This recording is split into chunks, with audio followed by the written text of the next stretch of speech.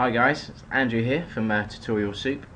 I'm following on from the last lesson where we learned how to create different rectangles and save different states. In this tutorial I'm going to show you how to do some cool shaded shapes, and I'm also going to show you how to do Bezier curves. In the next few tutorials, hopefully, I've already got that open. Don't need that open again. In the next few tutorials, we're hopefully going to start animating our shapes, so we'll be able to see movement. But for now, I'm just going to cover a few more things before that. I'm going to open this up in Notepad++. Excuse me. So I'm going to get rid of all the stuff from the last lesson. So get rid of this. Keep the canvas and the context variables. So check that. Right, now a really cool thing you can do is I had a little bit of gas there. A really cool thing you can do when creating shapes, you can give them some cool kind of shadows around them. I'm going to show you how to do this. First of all, we'll reference context variable, fill rec. My fingers. So the usual.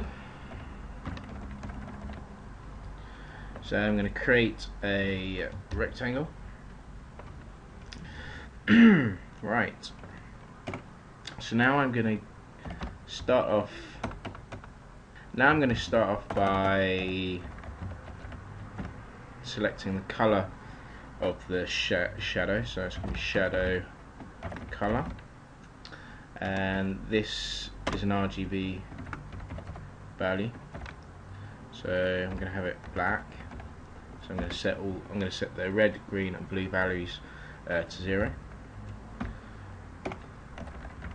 Next, I'm going to change the shadow blur.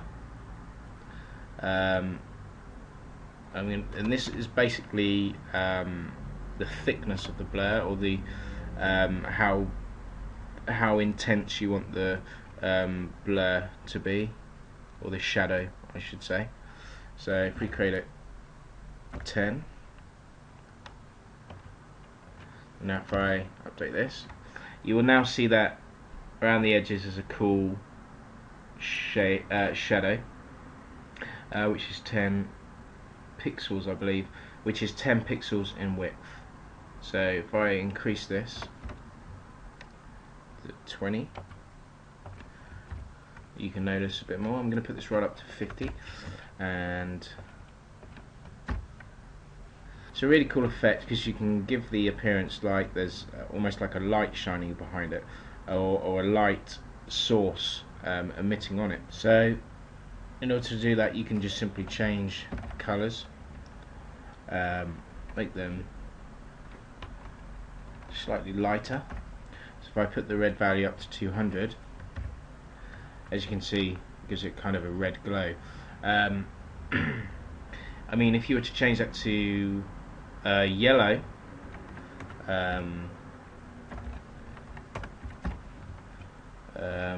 this should hopefully be a yellowy colour. It kind of gives it the illusion that there's kind of a light source behind it, which is pretty cool. You can also offset the shadow. So shadow offset x equals 10,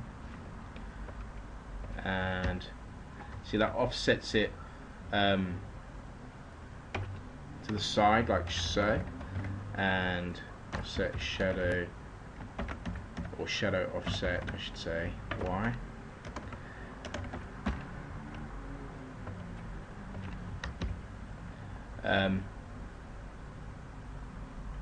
Oops. So as you can see, you can also offset it as well, so which is pretty cool as well. So you can give it each of your shapes some cool little effects. Right. Now, right. I'm just going to quickly show you how to create a circle with a shadow blur. So start off referencing the context. Begin path. It's arc, so 200 across, 300 down, radius of, let's say, 70, starting position 0, ending position math dot pi times 2, and volts for anti-clockwise. And close path,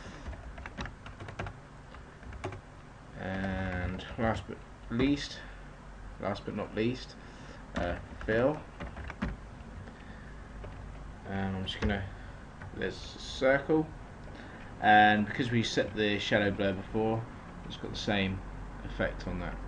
It's got exactly the same effect on the circle as well. So I mean, you could also,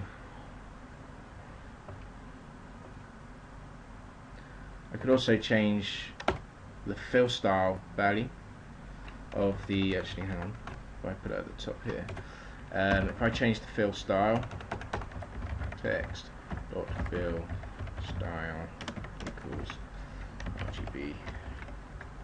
Oops.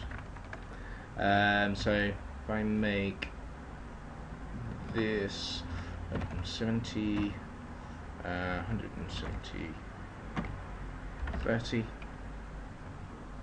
Hopefully this will be a nice style.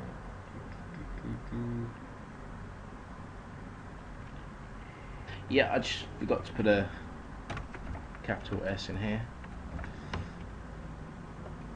Change that. There we go. And if I put the, if I get rid of the offset,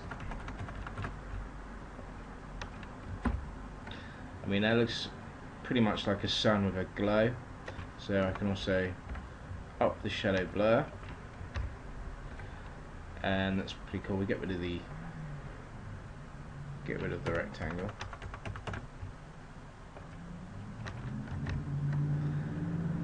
And there you have it. You got a sun, and that's pretty a cool effect you can create with the canvas, and just a circle with a shadow blur.